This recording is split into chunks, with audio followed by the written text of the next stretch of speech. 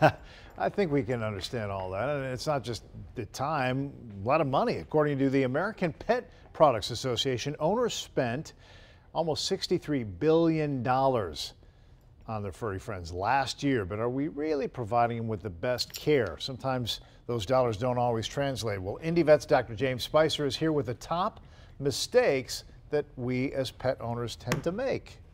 That's right. So, pet owners do make common mistakes. We're going to talk about 5 of them right now. Okay. Number 1, not having and taking your pet for regular veterinary care and assessment.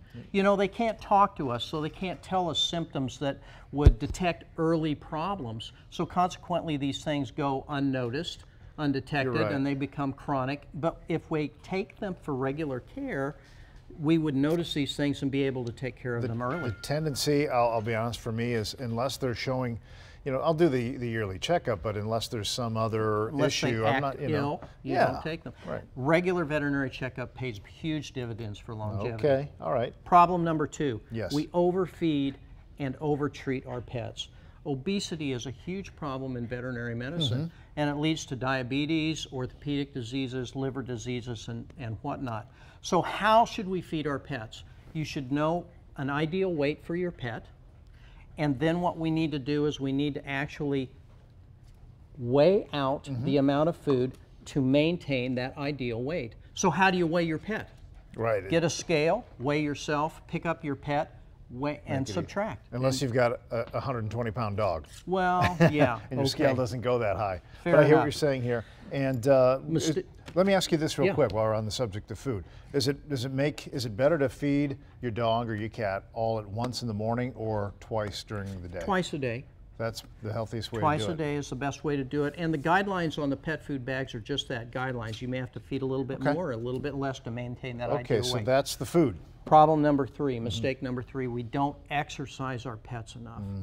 Take your dog out, throw the frisbee, throw a ball, go for a walk, put the leash on, go for a walk, get a laser toy and play with your kid. The cats like that, don't they? Exercise is a #1 way to maintain good health. My dog is really good at fetch, but he's really bad at bringing it back. He knows that part of it. Then but that's good exercise for you then, right? Yeah, it is. Okay, so mistake 4. Mistake 4, not taking care of your dog's or cat's teeth. That's a big one. Yeah, this is huge. And cats are as bad or worse than dogs. So the point is that bad teeth, gingivitis, periodontitis, tooth loss, all leads to poor nutrition because they don't eat so well, and can also lead to bacterial meningitis, septic arthritis, valvular heart disease, kidney disease. So it's very, very important. So what do? Brush the teeth. Okay? Even if you Is Rosie good about this?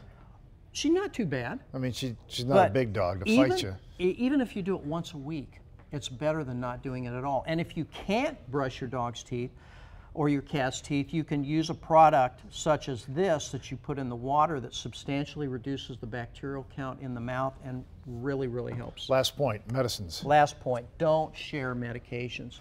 So many times people give aspirin, ibuprofen, Tums, Tylenol, these things that are innocuous to us but are very toxic to our pets. You give a cat a Tylenol, you're likely to kill them. A couple of ibuprofen to a dog, very, very toxic. So if you don't know, don't go. These are mistakes. Please don't make them. Absolutely. Dr. Speiser, thank you. IndyVet Emergency and Specialty Hospital. If you'd like a list of their services or educational opportunities, you have those. We've got a link for you at fox59.com. Rosie, good job as always. Dr. Speiser, thank you.